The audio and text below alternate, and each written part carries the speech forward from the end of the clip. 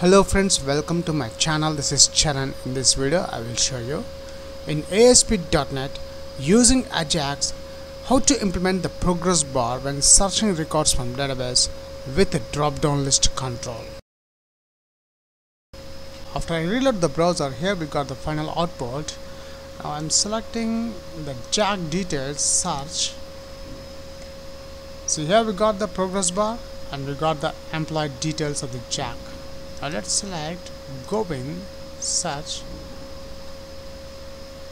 Here we got the Govind details. Charan, got Charan details. If you are a first time visitor to my channel, please subscribe to get the latest updates. For this video tutorial, I am creating a new ASP.NET web application. Go to File, New, Project, and from the templates I'm selecting Web, ASP.NET Web Application, and the .NET Framework I'm using 4.6.1. The application name is Progress Bar Search Drop Down List. Click OK. And from the templates I'm selecting Empty, OK. And the project is created successfully. Open Solution Explorer. Now in this project I'm adding a new web form page. Right click the project name, click Add. I'm selecting web form. The item name I'm not changing. Click OK.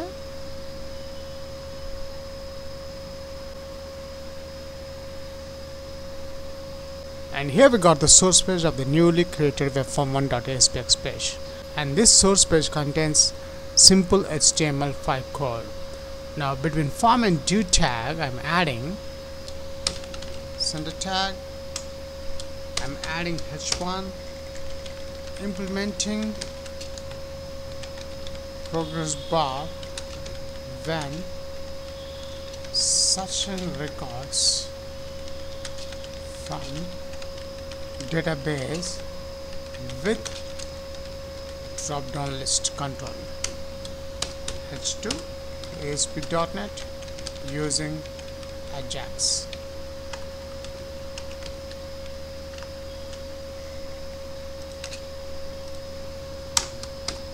After that I'm adding horizontal line. Now after the horizontal line I'm adding the script manager tag. Open toolbox. I'm minimizing the standard folder, Ajax extension folder. I'm expanding that one. Here we got the script manager. Let's add that in the source page. And here we got the script manager. After that, I'm adding two more Ajax controls. Again, open toolbox. At this time, I'm adding update panel and update progress. Now in the update panel I'm adding the drop down list control, content template. Inside this content template I'm adding open toolbox. I'm expanding the standard folder drop down list control. After that I'm adding a button control, open toolbox, button control. Let's change the IDs of the drop-down list control. DDL, the ID of the drop-down list, search, and the button ID I'm changing to but search, and the button text property I'm changing to search records. Now after the button control I'm adding a grid view control. Open toolbox again, come to the bottom, I'm expanding the data folder. Here is the grid view control. Let's add that one. After that in the update progress I'm adding progress template. In this progress template I'm adding the progress bar GIF image. Let's add the GIF image in our project. Open Solution Explorer. I'm creating a new folder name. Right click the project name, add new folder. The folder name I'm giving image. Right click the image, add existing item. The GIF image is at the desktop. Here is the GIF image, the loading image, and here the GIF image is added. After that, just drag and drop this image inside the progress template. Let's add the height and width 30, and the width also I'm adding 30. That's it, we have done the designing part. Now the next step, open Server Explorer. Let's add the database name in the data connections folder. Right click the data connections, add connection. The server name, I'm adding my SQL server name.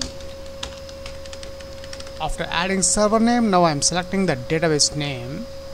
SampleDB is my user database. I have selected. Test connection is succeeded. Okay.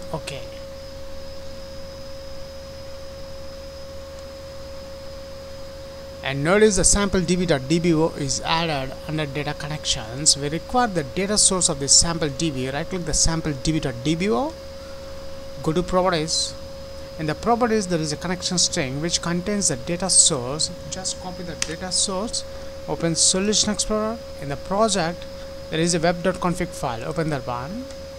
And the web.config file, inside the configuration I'm adding connection strings. Add name is equals to my connection.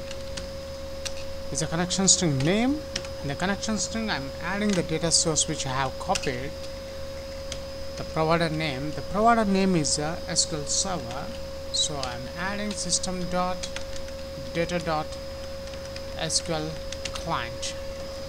After adding the connection string in the web.config file, again switch back to the source page. Right click the mouse, go to view code. Now in the page load event, now in the code behind, the first thing I'm adding the SQL server namespaces using system.data, using system.data.sql client, using system.configuration. Now in the page load event I'm adding if not page.is post back. Now in this page load, inside the if condition, my first aim is I want to bind the data in the drop down list control. So let's start the coding part. String main con is equals to configuration manager dot connection strings between double quotes. Now between double quotes I'm adding the connection string name which is my connection. Copy this one, paste here, dot connection string SQL connection, SQL con is equals to new SQL connection. I'm adding main con, this object. String SQL query is equals to, here the SQL query is a select statement. Now before writing the select statement, let's open the SQL Server Management Studio. We'll check the table and the column names. The table name is the EMP table which contains 5 columns: EMP ID, EMP name, designation, department and join date. Now I want to bind this EMP name, the employee names, into the drop down list control. Let's bind this EMP name. Copy this dbo.emp table, select start from dbo.emp table. After that, let's open the connection, open and close SQL conduct close method. Now between open and close I'm adding SQL command, SQL com is equals to new SQL command. Now, the SQL command takes 2 parameters. The first one is the SQL query, SQL query command text, and the second parameter is the connection object, which is this one, SQL con, semicolon.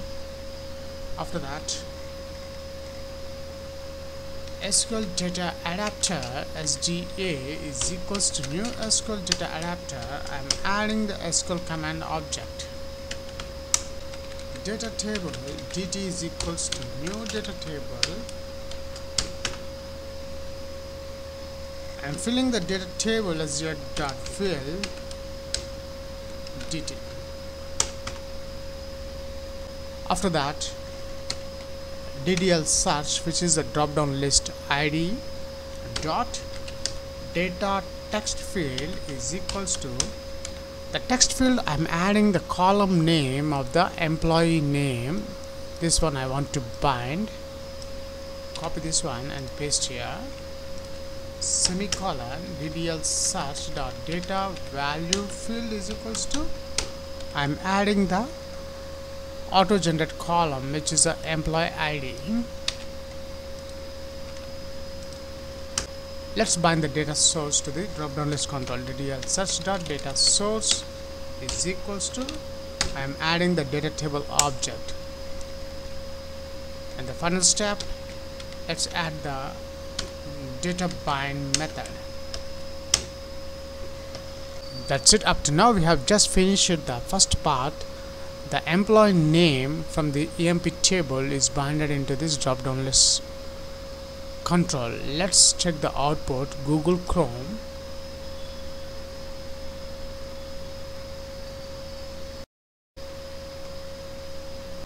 And here we got our first output. Notice the EMP name from the EMP table is binded into this drop down list control.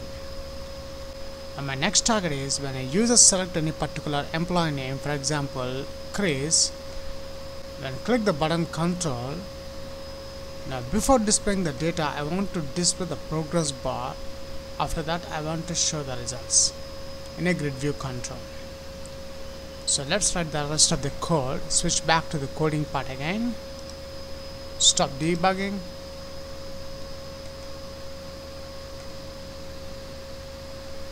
Switch to the source page.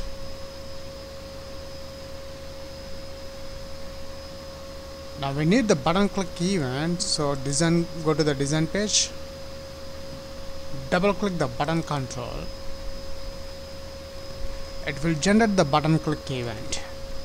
Now in the button click event, instead of writing the same code, just copy this part. I'm adding here string SQL query is equals to, here the SQL query is select start from, the table name is a dbo.emp table, copy this one, paste here, from EMP, where EMP name is equals to, here the employee name we are selecting from the drop down list control.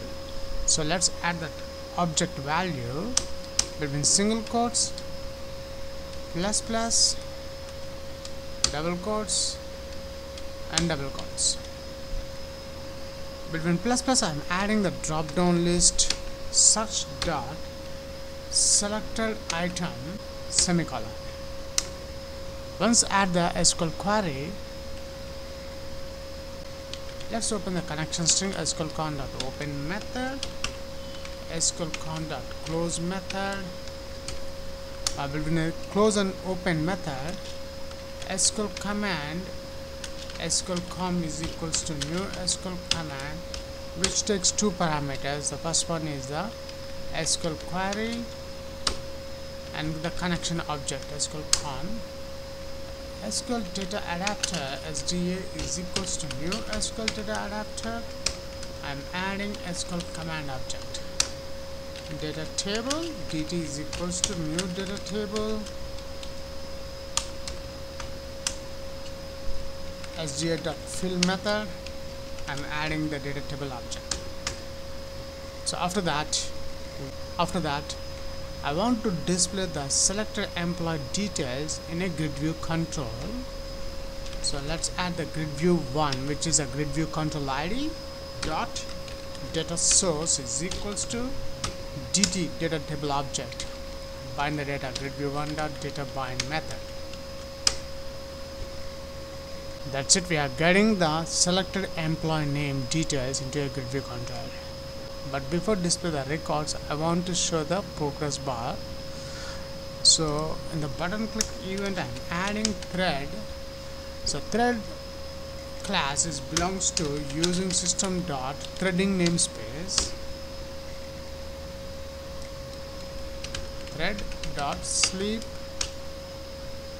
and the sleep mode I'm adding 2000 semicolon. That's it. We have done the complete coding part. Let's check the final results on the browser. I'm reloading the browser link.